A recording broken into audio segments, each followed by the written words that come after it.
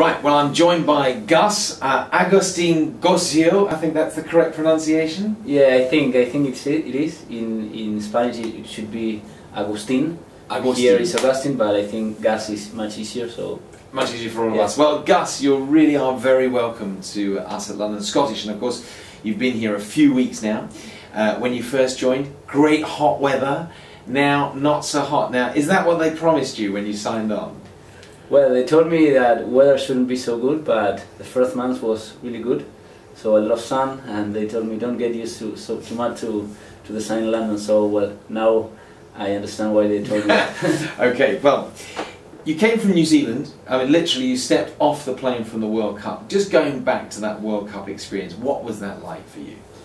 Well, yes, it was an incredible experience. I joined to the squad in July, I think, so I didn't be with them too much time in the process of the 4 years. So for me it was a new experience, but I really enjoyed it a lot. I knew the guys really much, so because I have played with them, most of them. And well, I didn't play too much, but I was only able to play like 10 minutes against Georgia, but it was a great moment for me, really important. So you scored a fantastic try. Yeah, you were too modest to say, but you blistered through the defence and scored a great try against Georgia. Yeah, I was lucky with the kick of one. But now, yeah, it was a great experience just to be part of the squad and on what represents to be in an Argentine team or in a national team. It's great, and well, if you are in the fields more time, it's better. But it was great for me. Fantastic to be part of that experience. Yeah, of course. Tell us a bit about, for people who don't know you, your history, the clubs you've played for, and so on. Yeah. Okay, I have always played for my club in Argentina. That's called Club Newman. In Argentina, we have only amateur clubs. So the structure of Argentina is really different. Only amateurs. Rugby is a hobby. We are interested too much, a lot of focus too much. We train a lot, but as a hobby. So we have our studies or works together.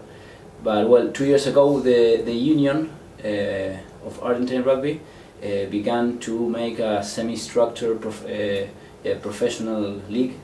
Well, they picked up like 30-40 players from playing in Argentina, paying them for training and traveling to represent the national team. So well, I was part of that. So last 2 years I have been mostly playing with my national team, twice in South Africa for long tournaments and traveling a lot. So played really little for my club, and well, and this is my first experience abroad, and I'm really happy. And you know, the opportunity to come to London Scottish. Did you know much about London Scottish before you joined the club? Not really. Well, when I first talked to Simon Amor.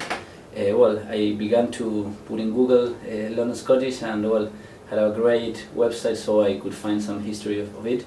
And so, well, but I didn't know too much. Then I talked to some people that knows maybe more about history of rugby, and they knew some people in Argentina, because there is a team called Buenos Aires in cricket and rugby, I think, or in cricket and football, that has the same color of London Scottish, blue shirt, and the lion, the red lion.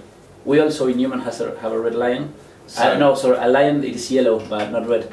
But so this club, they told me that when they found it, they took the London Scottish as.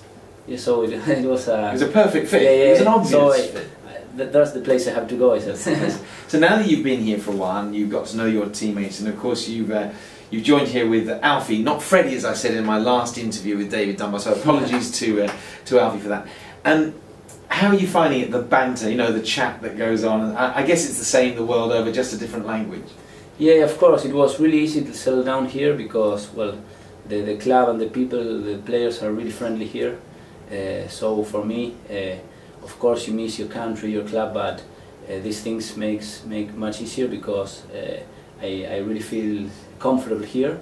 So yes, the players are funny. We train hard, but we also bother. So I feel like among friends. So I'm really happy. Of course, being with Alfie, not Freddie, was really easier for me, because just he helped me to settle down more quick.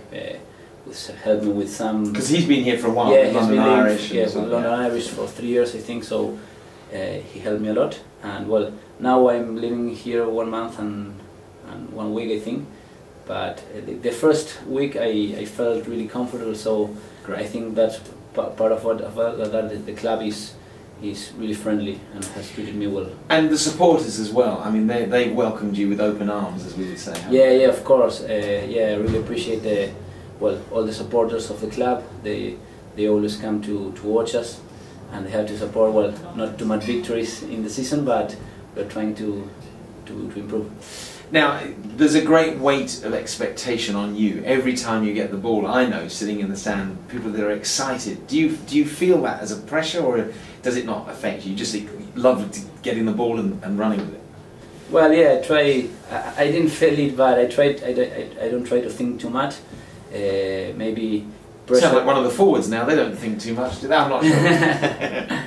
Maybe if it's a pressure, it should be something good.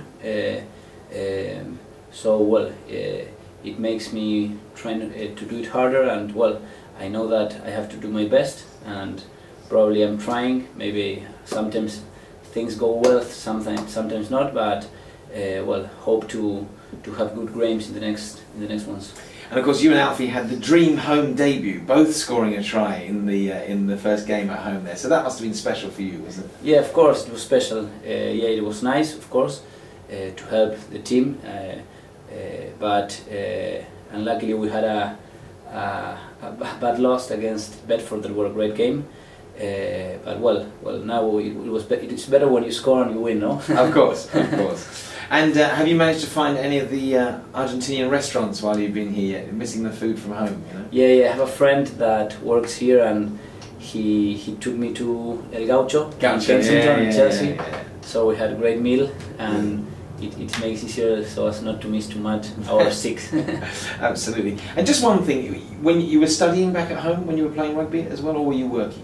Well, I'm a lawyer, and I have been working 4 years in a law firm. Well, I have graduated, so have been studying and working, playing rugby. So, but not too much training up to when I was like 25 years old. Then 2 years ago I began to take it more seriously. And well, the last year I have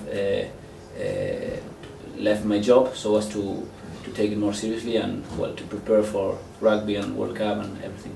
Well, listen, I know that everyone here and connected with the club is delighted that you've joined us, and we just look forward to seeing you through this and hope you stay injury-free and see you running down that wing and scoring. I know you played full-back last weekend, didn't you? How does that, just very quickly, how did that feel? No, well, I love the position. I didn't play in the last 4 years as fullback, but I know the position well. I have played in my club and maybe in some national team. It's similar, it has some similar things to the wing position. Not the same, of course, but I found it really good, and well, it's good to maybe try to play the different positions to know more the game and improve as player. Brilliant. Well, Gus, thank you very much. Enjoy your season, and I hope the weather gets a bit warmer for you. Thank you very much. Thank you very much.